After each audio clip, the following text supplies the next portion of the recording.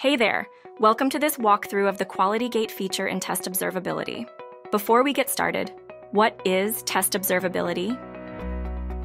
Test Observability is an all-in-one tool for test reporting, debugging, analytics, and monitoring, and comes with advanced features like AI-driven failure categorization, flakiness detection, and customizable dashboards.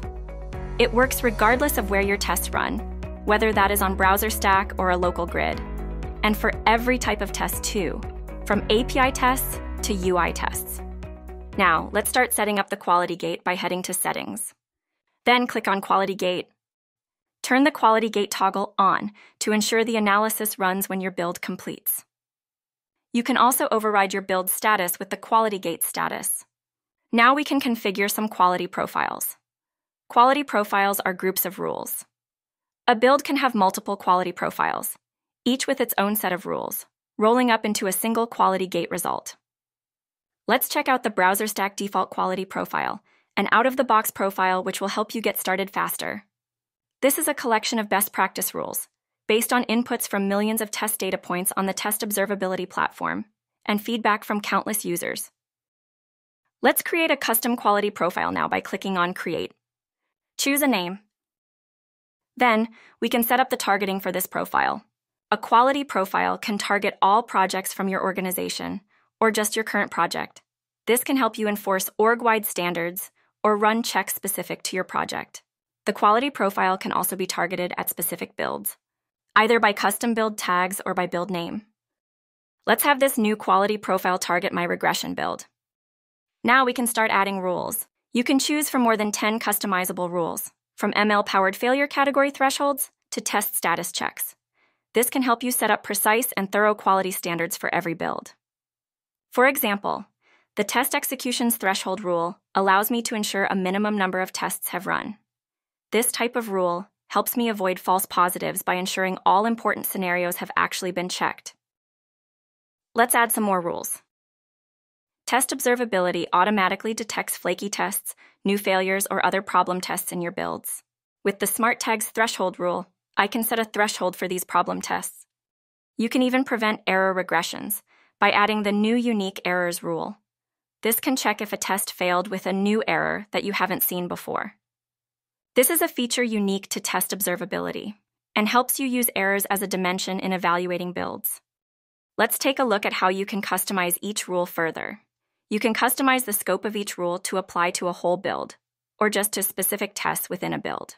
You can do this by clicking on any tests or overall build in a rule, and then clicking on Selected Tests. You can filter tests by custom test tags or even by folder or file path. Let's configure this rule to target a specific class. Once you're done filtering, click on Apply. Another handy feature is the ability to set up a passes-if or fails-if type of quality profile. A passes-if type profile requires every single rule to be true to pass. This type of profile can be used to ensure that builds meet a set of baseline requirements. On the other hand, the fails-if type profile fails even if a single rule is true. This type of profile can be used to look for breaches in your build that are unacceptable for you. Now we're done adding all our rules, we can click on Create. Your Quality Gate is now ready to help you start automating the build verification process. Now, let's look at how you can integrate the result of the Quality Gate into your CI/CD workflows. You can access the Quality Gate result via an API. The API returns the Quality Gate status and a detailed breakdown of the quality profiles and rules for each build. To help you get started even faster, we've collated some example scripts in our documentation. These can help you interpret the Quality Gate result and automate your pipelines. Let's see this in action. I've got the Quality Gate result integrated with my Jenkins pipeline.